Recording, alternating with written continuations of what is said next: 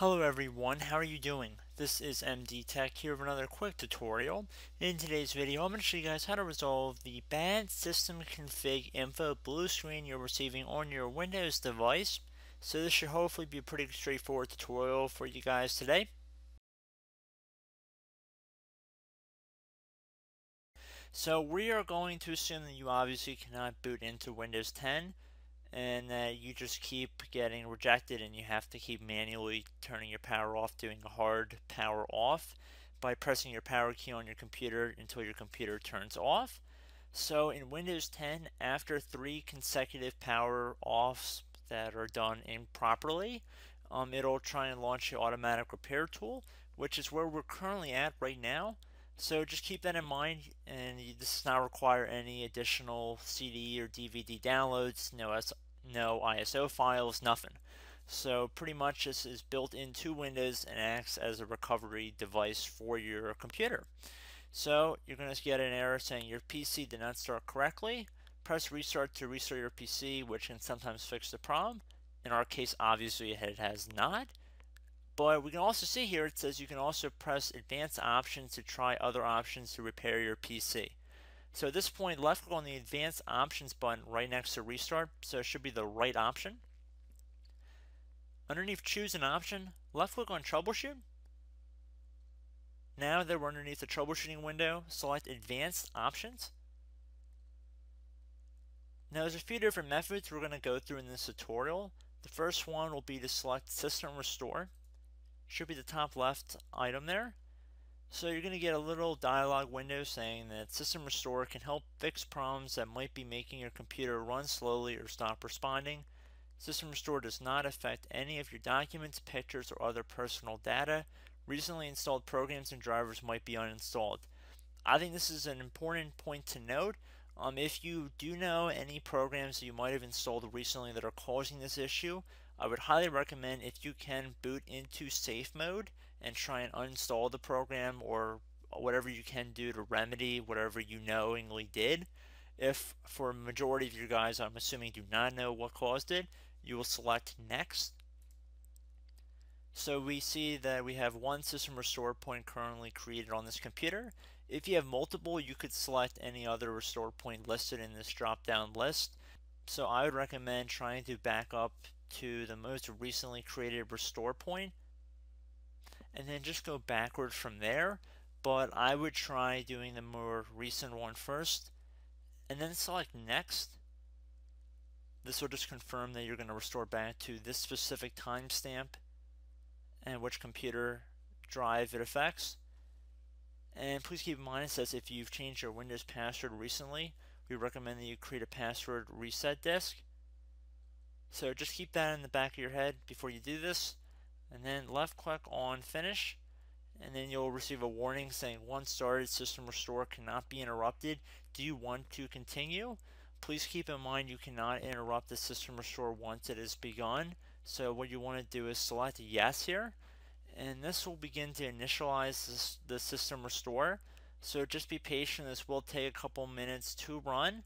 So once it's done, I will be right back. Okay, so we can see the system restore has completed successfully, and we can see the date and time that it's been restored to. These are documents have not been affected. Click restart button to restart your computer. So let the computer restart. If for some reason that you are not able to boot into Windows 10 normally, I have another alternative method, and it will involve going back into the troubleshooting menu that we were previously in. So we're just going to go fast forward back to the troubleshooting menu for you guys who this did not work for again. Okay, so again, underneath automatic repair, select advanced options. Underneath choose an option, select troubleshoot. Underneath troubleshoot, select advanced options. This time select the bottom left option that says startup repair. Fix problems that keep Windows from loading. So left click on that. So this will take a little bit of time to run.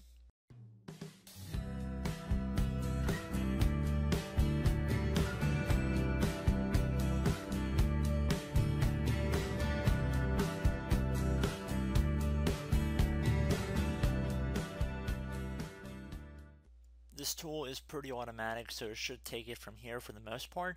So once it's done running, just restart your computer to see if your computer is now able to boot into Windows. If it is not, I do have one more method we can try, and it will involve us going back into the troubleshooting menu, which we're going to go to right now.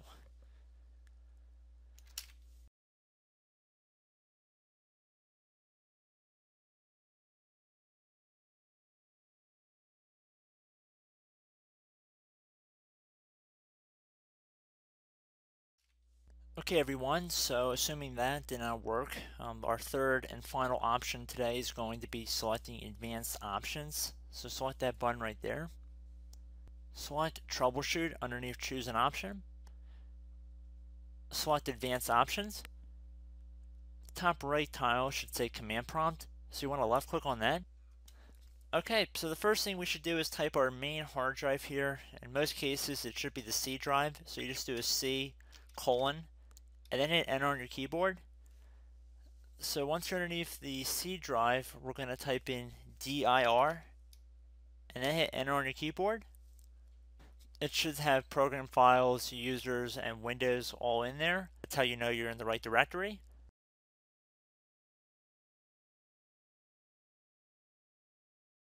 In some cases it might be the D drive as well, so just keep that in mind.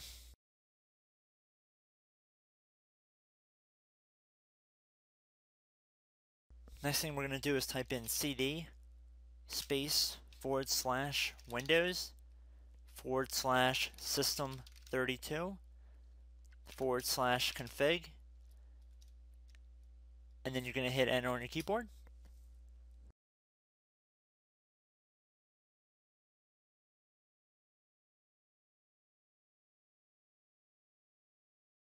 So now you're going to type md space backup.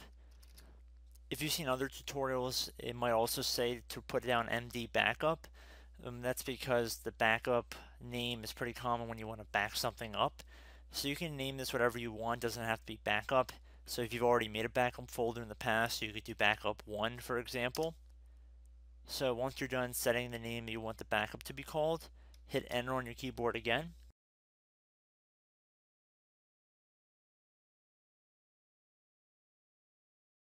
At this point you want to type copy, C-O-P-Y, space, then you want to do the star symbol above the 8 key, then do a period or a dot, whatever you want to call it, then another star sign, and then another space, and then type backup, and then hit enter on your keyboard.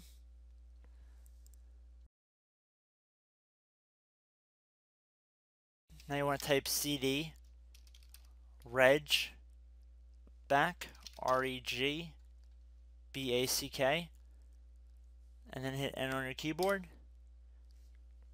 So now that we are under the reg back, so now you want to type dir again, and then hit enter.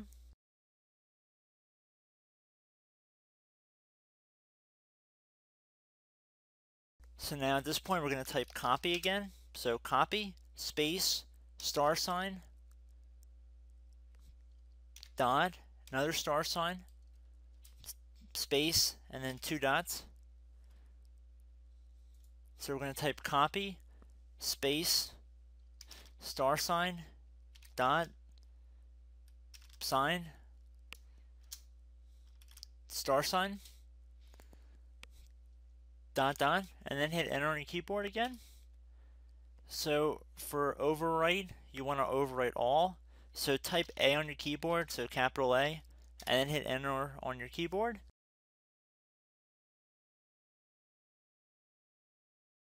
So at this point you should be good to go. You can close out of the command prompt window, and if you accidentally continue to Windows 10 you should be all set. So I hope one of these 3 or 4 different methods we went through in this tutorial helped you guys out.